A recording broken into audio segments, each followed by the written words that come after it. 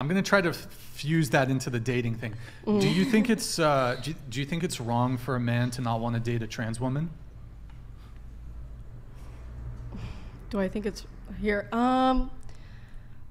When it okay, I don't think it's necessarily wrong, especially when it comes to like the sexual aspect, because there might be a guy that's like, okay, let me try this relationship with a trans woman who may still have, you know, male biological body parts. For some people, they might just not be able to get over that hump, which is like, I feel like is understandable.